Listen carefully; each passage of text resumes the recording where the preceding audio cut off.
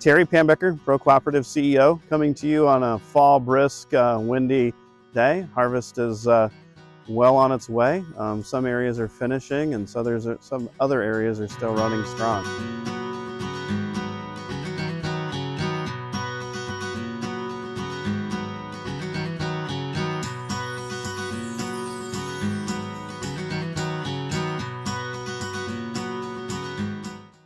Wanted to talk to you a little bit about Pro Cooperative's year-end numbers. Pro Cooperative finished its best financial year in 25 years, adding $10.9 million to our balance sheet. Overall, our business approach and activities worked well. We have some business activities to refine and improve.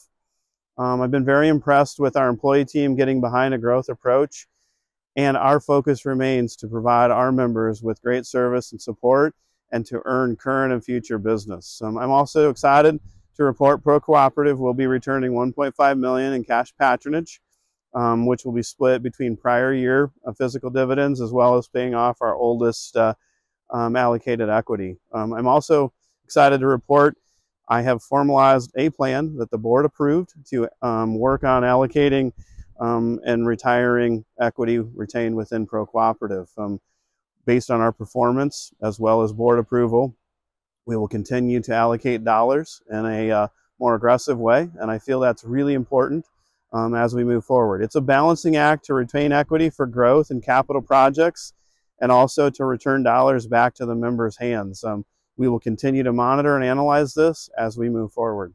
To recap, our physical year-end performance, one of the other important elements that we're doing at Pro Cooperative is we're reinvesting in our capital, physical and capital improvement projects. I want to talk specifically about Pro Co-op investing $46 million worth of capital in the last 2 years.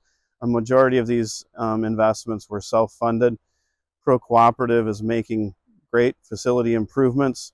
We're evaluating our business ROI opportunities, and we are making commitments into our facilities to ensure that we have a sustainable path forward, that we're making great investments that provide value and business opportunities to our membership and makes our business more efficient.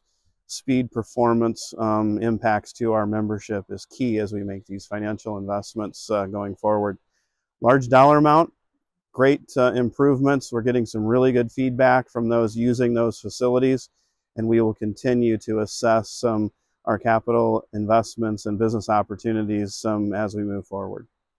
Well, we'll move on to our annual meeting. Our annual meeting is scheduled for December 11th, 2024. Start time is 6 p.m. I'm pretty excited to announce that we will be holding this event at the Shores in Emmetsburg, hoping for a large crowd. We'll have a great message, great discussion. We will have an evening meal catered by Campins of West Bend. Todd McGillen from Meriwether Wilson and Company will be there to help present financial, answer any questions. But again, really the message is showcasing our strong financial strengths at Pro Cooperative. Love to see you guys attend in person, chat with us. We will be handing out a gift, as well as we will be handing out equity allocated checks from our earlier announcement at the meeting. We will mail those checks if you don't pick them up at our annual meeting in person. Love to see you there. Again, December 11th, annual meeting, 6 o'clock, Pro Cooperative annual meeting, Emmetsburg at the Shores. In closing, at Pro Cooperative, our employee team and myself want to thank you for a very successful year. We can do better. Your business is very, very important to us at Pro Cooperative. We look forward to being able to provide your farming operation with valuable products and services that will make your organization more successful. At Pro, we again value you, our member.